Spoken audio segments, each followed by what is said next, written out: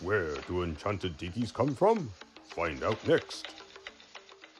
I'm Field Guide Beth. Field Guide Beth here. I'm Field Guide Beth. You're Field Guide Beth. Everybody say howdy, Beth! Howdy!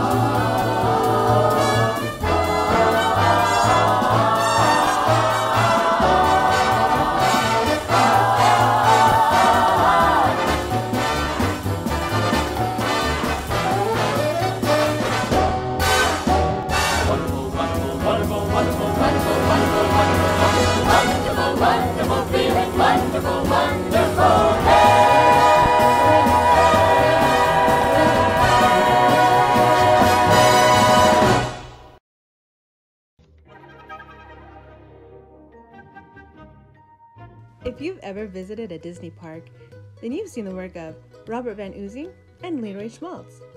Just how did these lifelong friends get involved in the tiki business? Let's go back to the beginning. Well, it was probably, it was carved by some carver in Samoa that Mr. Carter had arranged. And that is not a Samoan, it's made carved in Samoa, but it's called a Rarotonga figure. And this piece, it's out of probably a form of mahogany or something of that nature of the tree. We got started with Mr. Carter, who was the one that just had that tiki. Bob Carter had been in business since 1925. And we were carving and doing some things, and we met him. He's right here in Whittier. And he said, "Hey, why don't you guys come work for me and sell and so forth." So that was in the mid-50s. Okay. And we started working for him. And he had the connections to Disney. So he moved to Westwood, and Disney people still came around and visited us. Seemed to be one thing after another. Pretty soon we were doing a lot of work for Disney. Oh, there's been signage, and I've done, a lot of the different companies. It's Dole. I don't know if some of those companies still there. Dole, Pineapple, and we've done things with Kiko Man. We've done carved posts, and we've done other things, besides polishing totem poles and ashtrays for when people were smoking. We did some sort of looked like trees, tree branch stumps, and other things of that nature that we've done. So there's stuff all around. And there's things that have come and gone. We were involved when they had the Swiss Family Robinson structure, and we did some of the things for that. Queue lines and stuff, artifacts and things sitting around. We used to find a lot of different projects, different areas of it, old bottles, things like that for, the Pirates of the Caribbean or whatever it is, And, also worked in Epcot and Disney World. And we know a lot of their designers and worked with them here and Florida. Like Harper Goff, you heard of the name? Yeah. He used to come around a lot. Oh, wow. And he took a re around, and when they first was doing Disney World, they had a display in Burbank, the full. It was about the size of this one room. Oh, wow. And he took me around in his little cart and pointed out all the different things that he was working on and we might do things with and everything.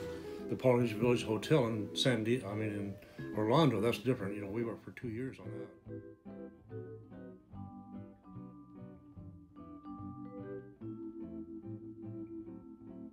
Disney World, besides the Polynesian Hotel and facilities, we did Canada, did totem poles, and inside, outside. We did the African village there, did the work in Japan, did work in Germany. Wow. The Middle Eastern one there, there's a lot of stuff.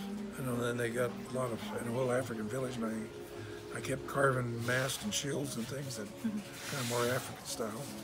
Trader Sam's, of course, is the new part that we, Leroy carved the two walnut door, or the hardwood doors, and then did the posts that are on the Tangaroa Terrace.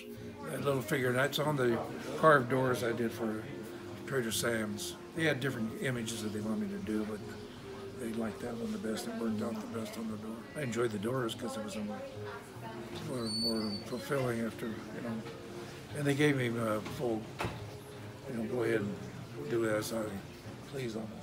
When was the last time you've been to Disneyland? A few years ago, because I was honored there.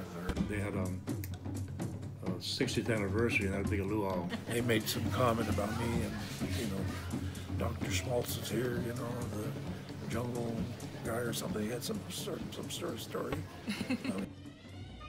So, the next time you're enjoying the oceanic art of a little village far up some tropical river, remember to let out a mahalo to Rob and Leroy.